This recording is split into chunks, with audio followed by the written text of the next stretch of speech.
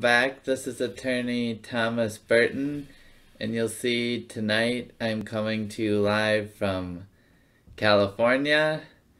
Just kidding, but it's a nice backdrop on this rainy evening. So I just found a great resource for small businesses about the newly passed Coronavirus Emergency Relief Act. You may have heard this was passed by Congress last week, the fastest bill, largest and fastest bill ever, and the president signed it Friday. But the lawyers have been pouring through the bill, looking at the provisions to see what it means. And the long version is Coronavirus Aid, Relief, and Economic Security Act, but they're calling it the CARES Act.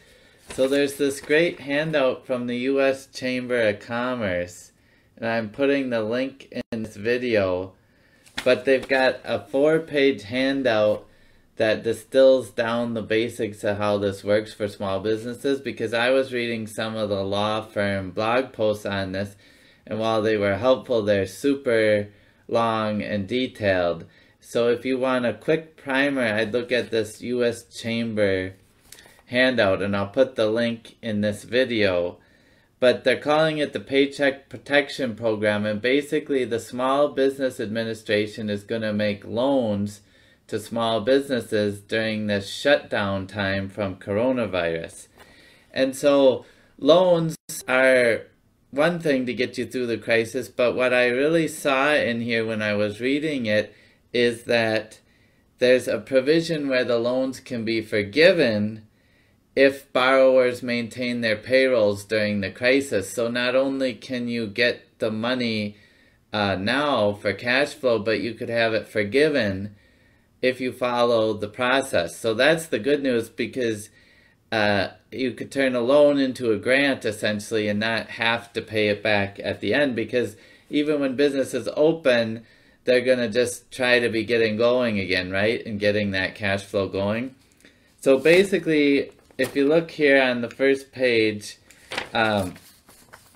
it goes through who's eligible, am I eligible? And I won't go through all the factors, but they're defining small businesses as a business with fewer than 500 employees. So that's the factor test right there. If you have more than 500, you're not going to be eligible for these loans. And under this program, it's $350 billion to the SBA. And the SBA is still working on guidelines for how to administer this, so I don't even think anyone has it. Banks are lending yet, but they're trying to do it fast. So if you have 500 or less employees, you meet the test, or a small business that otherwise meets the SBA's size standard. So they probably have some other standards you can look at. But in addition, a nonprofit can qualify, a 501c3 with fewer than 500 employees. But this is what I thought was really good and unique, is an individual who operates as a sole proprietor can qualify. In addition, an individual who is an independent contractor can qualify. So, you know, a lot of folks run their own businesses, and they're either a chiropractor or a carpenter or a plumber, and sometimes those guidelines would say if you didn't have all these employees, you didn't meet the definition. But they can qualify under this act, or even someone with just a couple employees. And it specifically says an individual who is self-employed who regularly carries on any trade or business. So again, you think of a carpenter, plumber, electrician, a tribal or business concern, or a 501c19 veterans organization. So they drafted it broadly to help a lot of people. And just a reminder, 500 employees includes all employees, full or part-time. So then here's a quick rundown of what the lenders are looking for. They're going to ask you for a good faith certificate that the uncertainty of current economic conditions make the loan request necessary to support ongoing operations, that you will use the loan proceeds, the borrower, to retain workers and maintain payroll, or make mortgage, lease, and utility payments. So that "or" is important. You can use it for payroll, but also for your mortgage, lease, and utility payments, which can add up for a lot of businesses. those fixed costs while you're shut down. And you cannot have a pending application for a duplicative loan. So you can't be already in the process for one and getting this other one. And they say if you're a sole proprietor, independent contractor, they're going to look for certain documents, filing documents such as payroll tax filings, 1099, MISC, and income and expenses. So if you go for this, you need to have some paperwork showing it. But the other big upside here is a personal guarantee is not required for the loan. So they're not making you sign personally and pledge your house against repaying the loan. No collateral is required. So you don't have to pledge anything for this type of loan. So here's the other takeaway. How much can you borrow? They can be up to 2.5 times the borrower's average monthly payroll costs, not to exceed $10 million. So if you have employees and you know your payroll, you can just factor that by 2.5 months is the max you can apply for.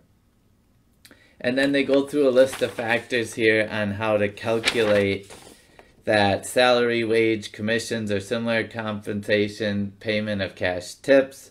So think about restaurants, things like that, payment for vacation, family, medical, sick leave, so you can use it for benefits, payment of retirement benefit, payment of taxes assessed on the compensation of the employee. So it's really good, quite broad here. But then again, I wanted to zero in on this part for sole proprietors, independent contractors, and self-employed, because a lot of times those people get excluded from these type of loans. It says the sum of payments of any compensation for the income of a sole proprietor or independent contractor, that is a wage, commission, income, or net earnings from self-employment or similar compensation that is in an amount not more than $100,000 per year. So if you're paying yourself prorated for the covered period, so if you're paying yourself more than $100,000 per year, they're not going to go above that amount, okay, during this crisis for the loan. But you can still pay yourself from this loan. And then it goes through some things that are excluded from the payroll cost.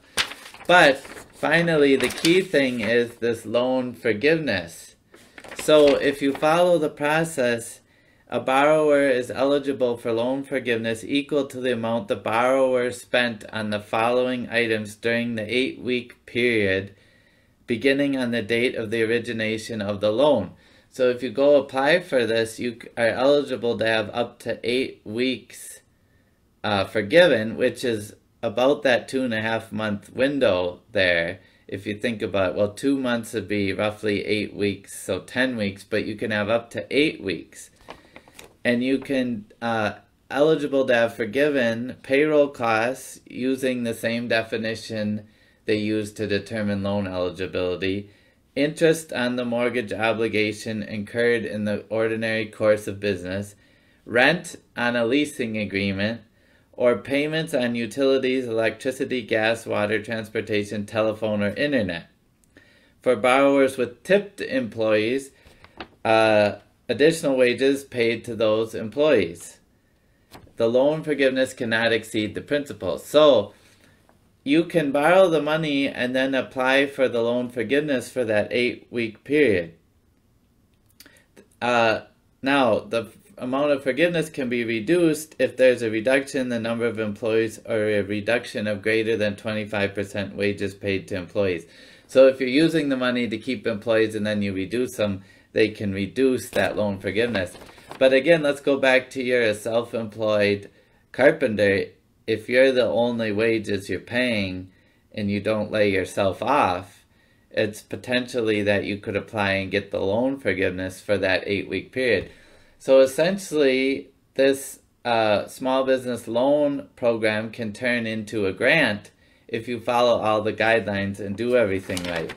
So this 4-page handout, I give credit to the chamber. It's really very good, and I recommend you take a look at it in the link I post on this video and think about whether it makes sense for you or your business.